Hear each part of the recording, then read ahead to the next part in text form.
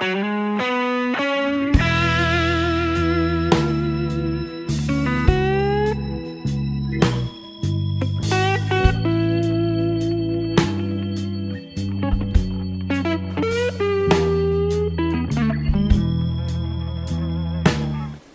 morning, good afternoon, good evening, guys, gals and gentlebods. Welcome back to the shed. Only today we're not in the shed, we're back down in the big workshop.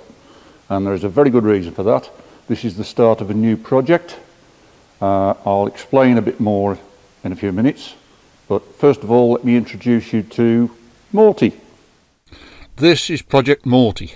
The project is to turn this 55-year-old shopping trolley into a competitive hill climb car. Morty is a 1967 Austin A40 Farina.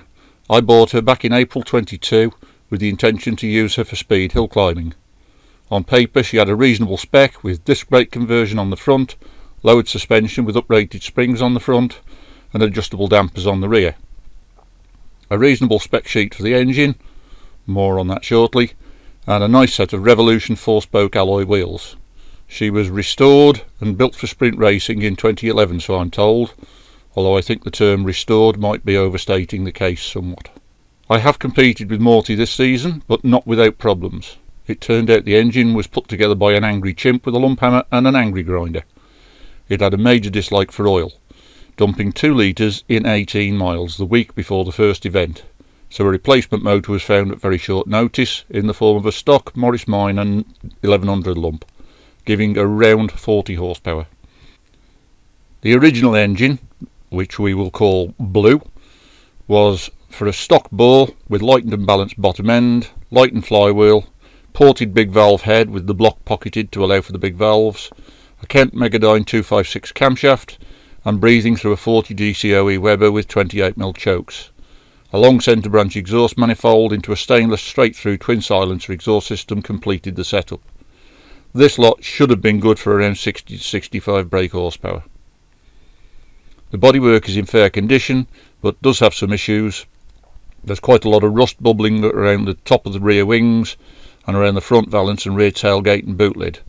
Plus there's a fair bit of pudding in the rear arches and back ends of the sills. Over the winter she will be receiving a full powertrain rebuild, engine, gearbox and back axle.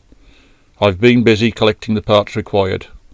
For the engine these include plus 60 thou flat top pistons, a used but good set of con rods, as those in the Blue engine were lightened with the angry grinder, a full set of bearings including the cam bearings, new oil pump and a belt drive to replace the original timing chain setup.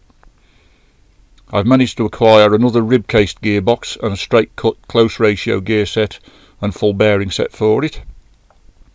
The rear axle will be receiving a limited slip diff and Peter May Engineering heavy duty half shafts. Okay then, that's a bit of background for Project Morty. Let's get on with some work. So the first parts to come off are the brake pipes. So a 7/16 spanner and under the unions. As usual, a couple of the unions jammed in the pipe, so I cut the cable ties off the pipes to the axle and undo the other end of the pipes, and then I could unscrew the pipe front complete with the union from the wheel cylinders. I didn't want to cut the pipes because I wanted to use them as patterns for new pipes when I rebuild it all. The next parts to come off are the handbrake linkages, so simple pull rods off the compensator to each drum, and they're held on with clevis pins with R clips on the outsides, and the compensator ends are split pins through the clevis pins.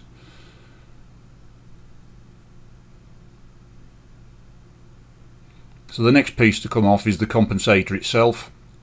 The nut one side I couldn't get a spanner on, so I undid the other side, and then with a knocking stick give it a tappy tap tap, and we can remove the compensator from the axle.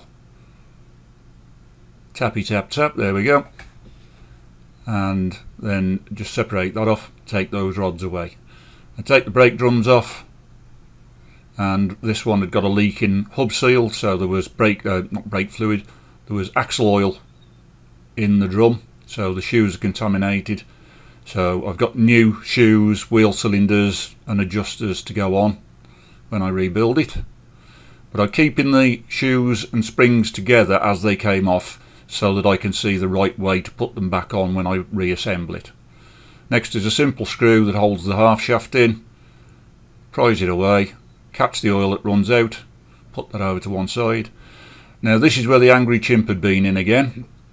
The hub nut was chewed up, looks like it had been tightened up with hammer and chisel. I didn't have a socket that would fit it, so I've had to resort to the same technique to remove it. I've got new nuts for both sides. It's worth bearing in mind that the passenger side, the left hand side, is a left hand thread. So the right hand side is a normal right hand thread, the left hand side is a left hand thread. Don't get caught out if you're doing this job. Now if I pop the wheel cylinder out, which is held in with a simple spring clip, a bit of a fiddle, but we get it there in the end, simple spring clip. There's the wheel cylinder. As I say, I've got new wheel cylinders to go on, so that's scrap anyway. Take the handbrake levers out, and then ideally I would have used a puller, but I didn't have one to hand, so just tapping it out gently with a hammer, tappy tap tap, and off comes the hub.